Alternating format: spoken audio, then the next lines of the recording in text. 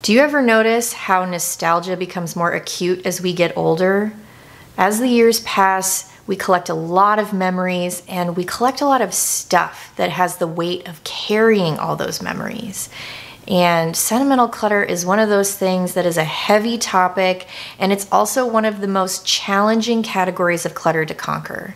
Whether we like it or not, it's something that we all have to face as we get older. And so I want to help you make the best choices you can to both honor your memories and make space for new ones. So in today's episode of the Speak Organized podcast, I'm going to be breaking down 5 tips and mindset shifts that are going to help you determine what is worth keeping, what's worth holding on to, versus what is holding you back. So stick around, let's get into it. Hey, and welcome to the I Speak Organized podcast. This is episode 4, and I'm your host, Melanie Summers, professional organizer, decluttering expert, and productivity-based life coach. I like to speak organized to give you the tools to conquer your clutter, live life with more purpose, and learn all about the business of tidying. So we're going to dive in today's episode into the 5 tips and mindset shifts that are going to help you deal with those sentimental items that might be taking up a lot of space in your home and in your life. Maybe you have a garage full of antique furniture that your great aunt left to you in her will, and it's gathering dust and making it impossible to park your car, and you have tons of artwork and just all these things that you feel, any sentimental item that you feel obligated to keep or you feel guilty about getting rid of. I want to help give you some tools that you can pull from your back pocket when you're ready to go through these items and decide what is worthy of taking up space in your home and what can be let go of. You might be working through the belongings of a loved one who has just recently passed. This is something that is very difficult to deal with, and I often work with clients to help them through the process of determining what really is special, what is worth preserving the memory of, and what is going to help represent their lives moving forward and create and reserve space for you to create new memories. So that's what we're going to talk about today. And if you're new here to the Speak Organized universe, I want to welcome you and just make sure that you are up to date and in the loop on all of the things that I have going on for you. And currently, right now, I'm running a free workshop. It's called the Better Habits in 30 Days Workshop. And it's an opportunity for you to get a little crash course on productivity practices that you can implement into your life that are going to help you create more time in your day if you feel like you're always drowning under the weight of just too much stuff, too many tasks, too many to-dos. It's going to help you sort of organize those things and prioritize in a way that makes sense for your life and apply some of these principles that are going to help you start new, healthier habits and learn ways of making them stick. So you can sign up for free. Again, I will leave a link in the show notes. You can check it out and receive instant access if you're listening to this podcast. If you're watching this on YouTube, it'll be down in the description area as well as the top pinned comment. You can click that link, sign up, and just dive right in. I would be honored to have you, and I hope that you find it super useful. And if you've ever thought about working with a productivity life coach before, you need a clutter coach, or you want to work with a professional organizer, I'll also leave a link in the show notes and down in the description where you can check out all the different ways that you might be able to work with me to get on my schedule and get some help with some of these heavier, more difficult things. And you just know that you need that extra accountability. You need somebody to sit with you, or you just need a plan, whatever it is. I've got tons of options to help you through all of this stuff, and it's very common, it's very overwhelming, and sometimes it's just nice to know that you can invest in the success of moving forward and achieving these goals to live a life that is more clutter-free. So I want to make sure you have all that information, and all those resources are available to you if you need them. So go ahead and check it out down in the show notes. All right, so let's go ahead and dive in to the first of these 5 things. And this is really sort of a mindset shift, and it's a really important one. I'm gonna do my best to provide some examples and break it down. So number 1 is to understand that if everything is special, then nothing is special. And this is one that I notice a lot of my clients with kids really struggle with. And I'll use the example of kid artwork. And I know you guys know what I'm talking about with this. So your kids bring home all kinds of stuff from, all the way from preschool all the way up through high school. And I help clients create memorabilia boxes and boxes to contain artwork and school archival systems and things like that. And sometimes your kids really just don't want to let go of anything. Every single finger paint handprint is special. Every single doodle of Pokemon is special. And they want to keep it all. And you feel guilty about not receiving it as the gift they think it is. And this sort of mentality carries well into adulthood. And it's part of the reason why we feel so guilty about letting things go that we feel like are special to somebody else. And so it just takes practice and a little bit of understanding of what goes on behind the scenes. And so I'm going to use an analogy that I use with clients that have kids, and this really seems to be very effective. And so hopefully it helps you. In my previous job, before I became a professional organizer, I worked in the arts and I taught a lot. I ran auditions and I did casting for productions. And so as a casting director, when you're looking for somebody to fulfill a specific role, or you're looking to hire somebody, when you are going through the hiring process, you're looking for something very specific. And for me, it never came down to the pool of people not being talented enough or not being good enough. It really just was that you're looking for something very specific for this production or for this part. There are very specific things that need to be in place for the overall production to work and be successful. There is nothing wrong with making a critical decision. And in fact, it's a very healthy thing, and it's a healthy practice to get in the habit of young, so that as you grow up, you learn how to prioritize properly. You're not stuck in the, well, I'm just gonna keep it all mentality because I don't know how to prioritize or make the decision.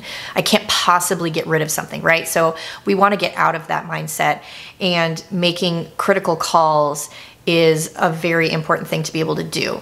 So if you put yourself in the casting director position, you're determining what it is that is the right fit for your space, for your life, what represents you, versus feeling the guilt of getting rid of something that represented somebody else or wasn't the right fit for you, or is just taking over your home and your space. Your kids can get in on this process as well.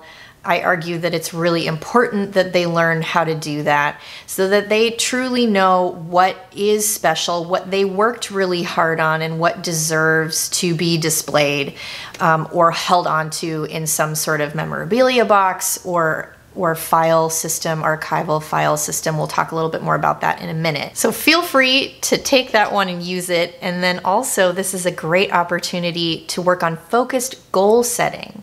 So if everything is as special as something else, then that means that you have nothing to work towards. You have already achieved greatness. And we all know in reality that that's not true. That's not how the real world works. And we don't want to set ourselves and set our kids up for the disappointment of that sting of failure, because failure is actually a skill. And it needs to be put into the proper perspective. If we're not exposed to it, then we don't know how to handle it.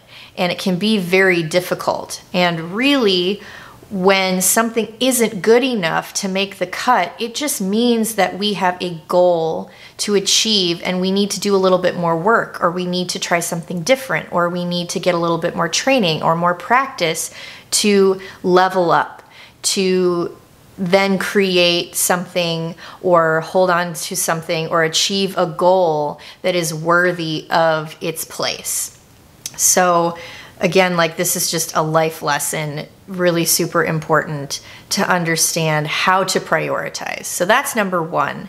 And then number two is to determine a firm spatial boundary. So this is a very practical thing.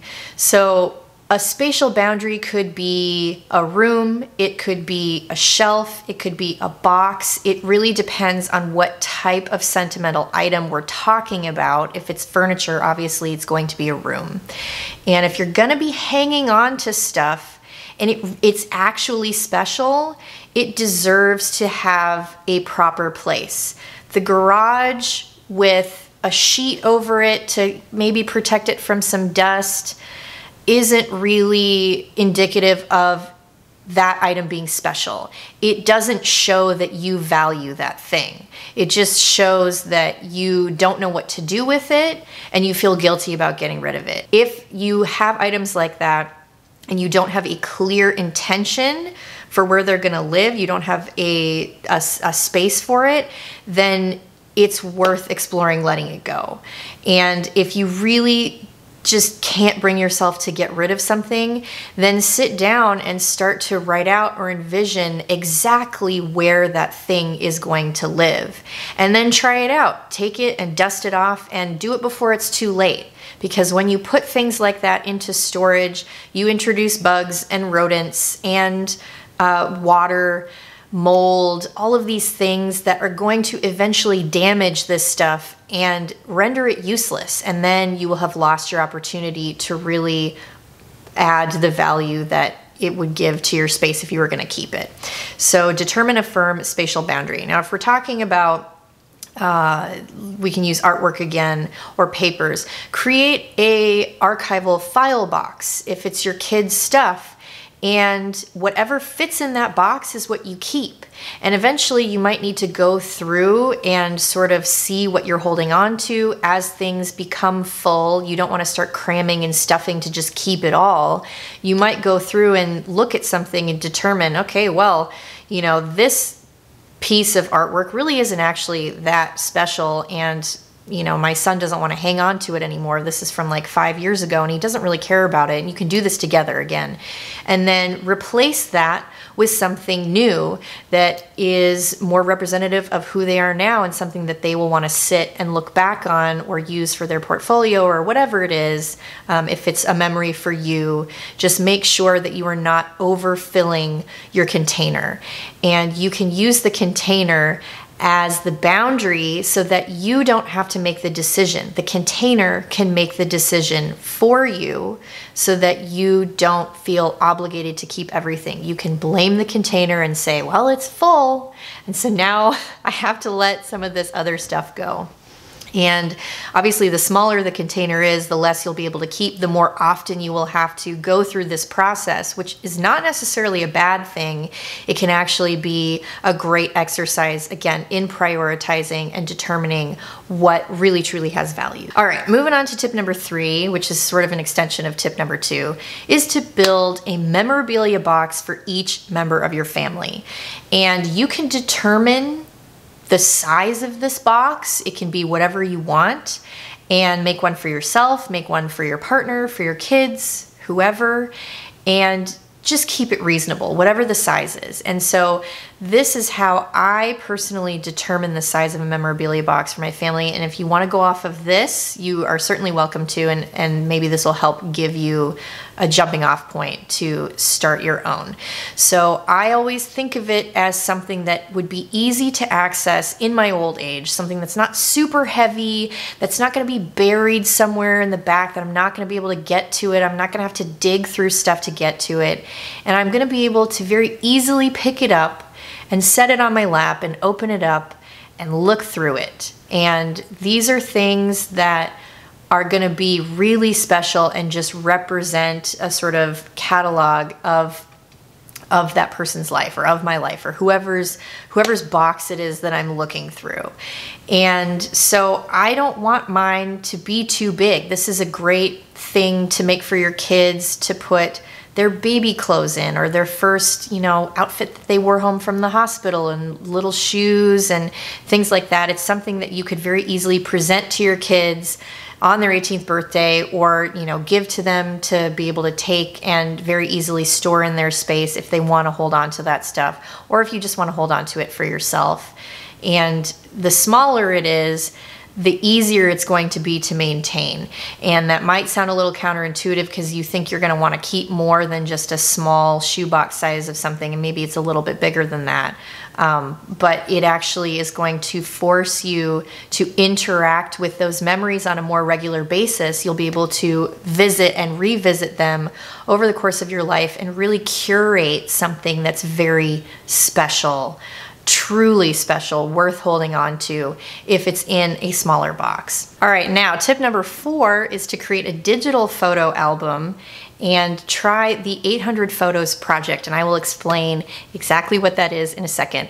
But we're gonna talk about the digitization first, because this is a big one for so many of my clients. And I work with people that have rooms that are lined with bookshelves that are all stacked with scrapbooks and boxes of photos and duplicates of photos and things that have been passed down, big boxes of photos and negatives that have just been dumped on them, and they're like, what am I going to do with all of this? It is a huge undertaking, and it's definitely something that you should address at some point in your life, and it definitely would be worth hiring a photo organizer or a professional organizer who has experience with doing these types of projects to just give you that extra helping hand to get through it. It is going to take some time to do it properly, but it's definitely worth it. And if you do collect a lot of photos, doing the 800 Photos project could be a really great way to scale down your collection. So if you have started taking photos on your phone, you can hook it up to Google Photos to auto-sync everything. And there is a way to figure out if you have duplicates and just automatically delete those duplicates so that you don't have to worry about that issue. But of course, when you're going through your physical photos, the one thing that I always recommend doing first is checking for duplicates and ditching them. There's really no reason to have them, especially if it's old school and you have the negatives. You can store the negatives in their own specific box and try to categorize them, catalog them chronologically, or by event, or whatever it is that's going to make sense for you. So ditch the duplicates first, and then digitizing is actually very easy. It doesn't require a scanner these days. You actually can use photo scanning apps on your phone and upload directly to a cloud or to Google Photos. That's one that I tend to lean towards using because it's free and it's something that a lot of people already have access to. And so I like to use it because it's just easy and everybody's already got it. So that's where I typically tend to point people first. And you can use apps like Evernote or Cam Scanner. There's a bunch. I will include some options in the show notes and in the description of the YouTube video for ideas for you to check out. Tons of free apps that you can use that will preserve color and quality and actually allow you to improve the quality of some of these photos if you'd like to do that as well. And then you can just ditch all of the physical copies and determine this next thing through your 800 Photos project. So once you have gone through the process of digitizing all of your photos, then you can choose 800. And I know that sounds like a lot, or maybe it sounds like a little bit to you, but this is one that I get a lot of eyebrow raises about when I offer the suggestion to people. And it basically comes down to 10 photos per person per year. And if that person lives to be 80, that is 800 photos of them. And so you can see, like, 10 photos a year, are you kidding me? Is that really actually possible? And it doesn't seem like a lot until you do the math and add it up and realize that it is quite a lot of photos at the end of the day. So it's definitely more of a minimalist way of approaching photographs. But again, like, do you want to have rooms entirely dedicated to those photos? Are you realistically, if you play it out in your mind, gonna sit down and look through every single photo album in that room? Or is everything just gonna get lost in the shuffle because, again, everything is special and therefore nothing is special and things just get lost? they become heavy, they become damaged, they are exposed to humidity, and they start to crinkle and curl, and then you're not even going to be able to enjoy them in the first place. And for some people who have really, really old photos, they literally just start to disintegrate completely because they have dried and cracked and you can't even use them. So if you have the ability to digitize, do it now.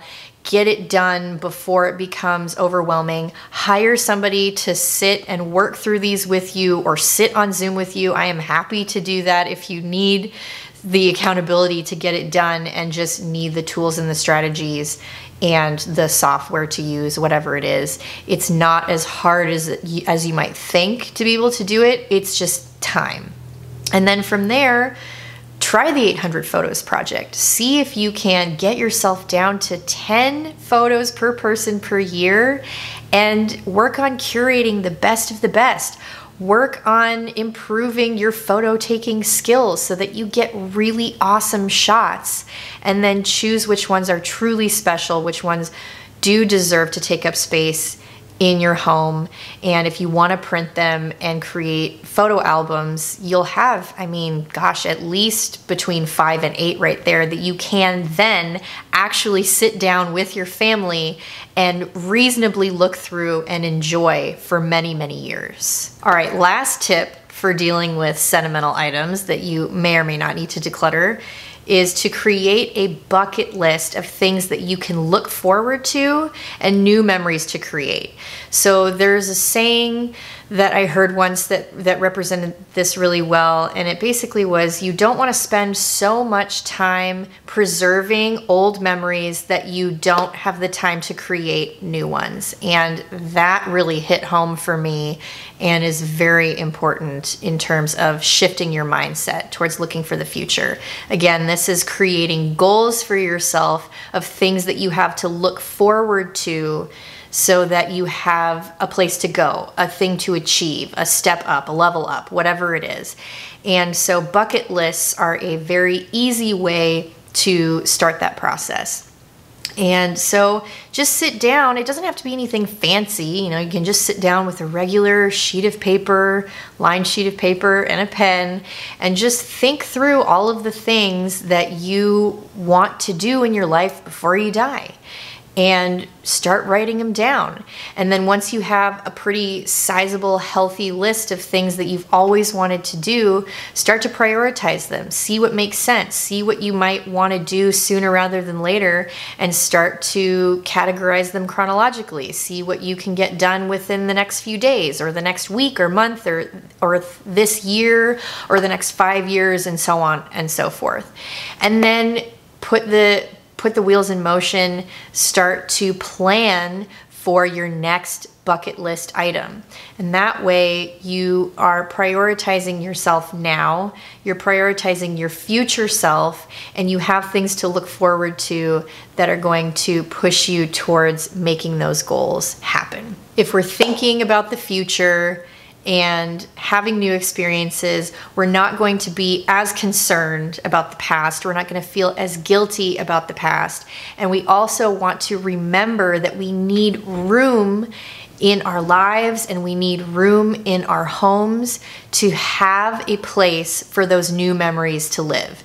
So if we are filled to the brim with pictures from the past, or filled to the brim with furniture in our garages, or whatever it happens to be that you're having trouble letting go of, just try to think about what it is that you want to experience in the future, what you might want to bring into your space, and determine a home for that. And if there is something in that space that you have your eyes set on that is taking up room, get rid of that thing and make that new memory happen, and get whatever the replacement is to put in that space, and just have it ready to go. Be very intentional.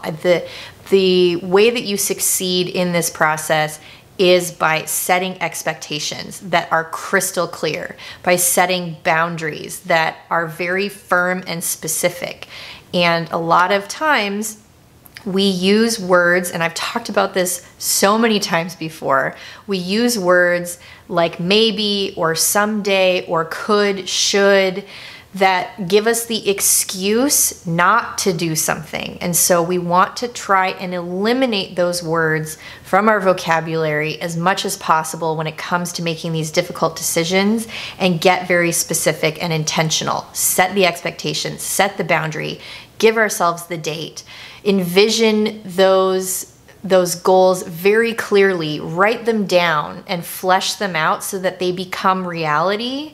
And that way you have a framework to go off of, and eliminate the sort of muddy murkiness, the fogginess of those someday maybe ideas. So hopefully all of that helps. And these are just 5 of my go-to strategies. And I recognize that you might be dealing with something really heavy or super overwhelming that you might have been avoiding for many, many years, and you just know in your gut that you're not going to be able to deal with it on your own. It's too hard to face a lot of these things alone. And if you've come to that realization and you just know you need that accountability, you need somebody to feed you those strategies and mindset shifts in the moment to be able to make it happen, then get on my schedule for a free 30-minute consultation. I will leave that information down in the description of the YouTube video if you're watching on YouTube. It'll be in the show notes if you are listening to this podcast. And we can just talk through some ways of getting this thing, whatever it is that you're dealing with, tackled and conquered so that you can move on and start looking to the future and living the life of purpose that you deserve. And also be sure to remember to sign up for my Better Habits in 30 Days workshop. It is 100% free, if I haven't made that totally clear already. And it's a great way to kick off the rest of the year on a good foot so that you feel like you are making progress towards your goals, and just that little extra infusion of motivation that you might be missing. So be sure to check that out. You will get instant access. That again will be available to you in the show notes and in the YouTube video description. Be sure to subscribe to the podcast on Apple, Google, or Spotify. Be sure to subscribe to my YouTube channel. I am releasing new content every single week on both platforms. Smash that like button for me. I would love it. Be sure to leave me a comment down below on the YouTube video if you're watching. Ask me questions. I am always down there interacting with my community and answering questions. I'd love to help you out. Beyond that, I hope you all have a fabulous day, and I will see you in the next one. Bye-bye.